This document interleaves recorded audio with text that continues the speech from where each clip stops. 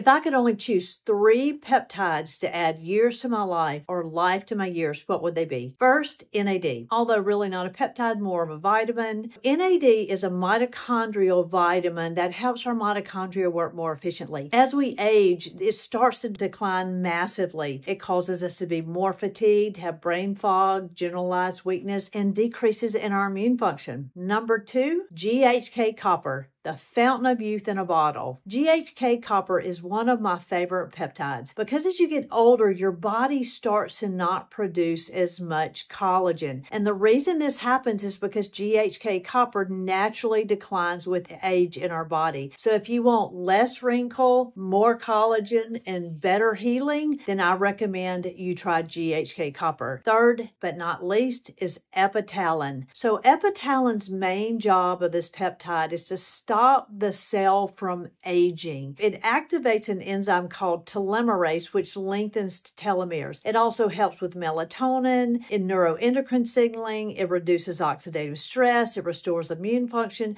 and it improves apoptosis against cancer cells. So all of this has to be combined with an environment of good nutrition and movement if you want the best results and want to add life to your years and years to your life.